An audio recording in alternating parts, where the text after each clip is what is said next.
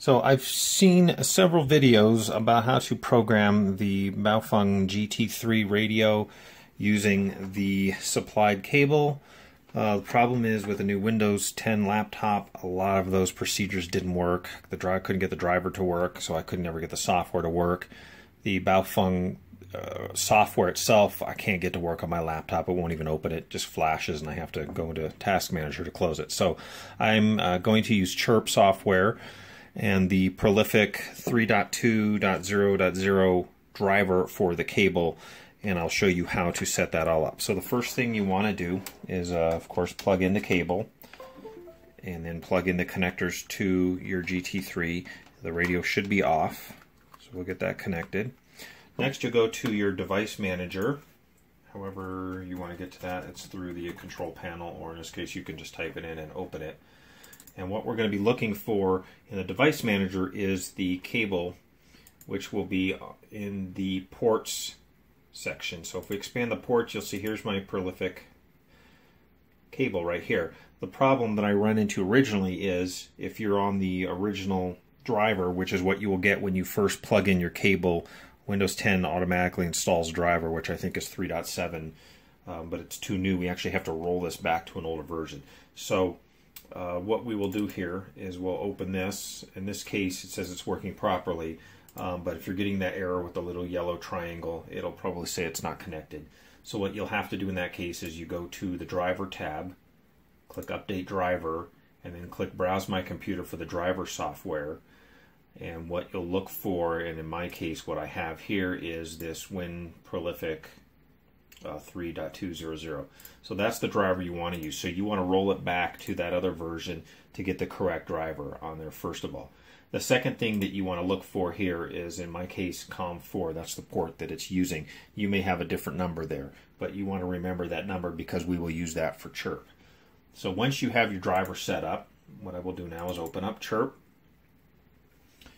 So before you turn your radio on, while it's still connected, we're going to go to Radio, download from Radio, and we'll get these settings. So you'll notice here, COM4, that's where you'll need to remember the COM number that you had through the device manager for what port you're on.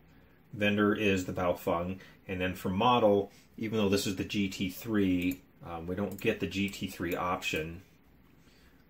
You do not want to use the GT3 3WP. I'm using the UV5R, which seems to work pretty well. Once you have all that ready, turn on the radio. The other thing to notice, between the two modes, I originally had this, I think, in the MR mode here. It wasn't connecting. When I clicked OK, it would give me an error, so I had to switch it to the VFO mode, or vice versa. One of these modes is, whichever mode you have it in, you want to switch it to the other one if it doesn't work. But once you have it connected, you click OK. The green light will come on. That'll let you know that it's working. And once it opens up, it will display any of the channels you currently have programmed in the radio. So I have quite a few programmed in already. If you're just doing this for the first time, your list will probably be blank. So here's all of my frequencies with the channel location on here. And you can make your changes. You can change the names on these, add your frequencies. Was also told over from watching another video or another comments that were made, is based on your channel, some of these you may not want in high power. You can change these to low power. And the other one is under Duplex. If you want these to turn to off based on the type of channel that you're listening to, so radio frequencies or whatever, and you don't want to transmit, if you go under the Duplex column and you click on this, you can change it to off if you want to, so that it doesn't transmit. And then once you're done, you'll just go back up to radio and then hit upload to radio. We'll go ahead and do that so I can show you what it looks like. This box pops up, just leave the settings and click OK. Then you'll get the faster blinking this time.